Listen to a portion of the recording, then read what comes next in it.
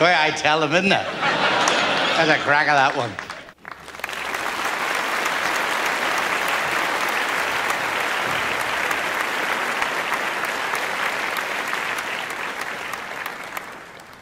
This is Milltown Roman Catholic Cemetery in West Belfast, and this is the final resting place of the famous comic Frank Carson.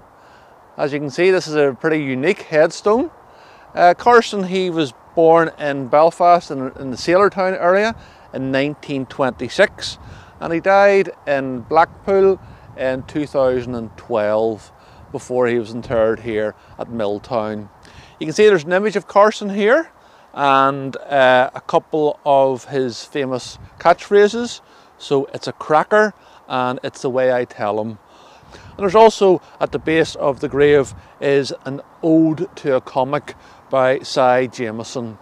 So there's quite a lot to see at this final resting place of Frank Carson. He did serve some time in the Paras before embarking on a television career. And a very famous comic. He also was honoured by the Pope, so that's why, for example, it says here KSG beside his name.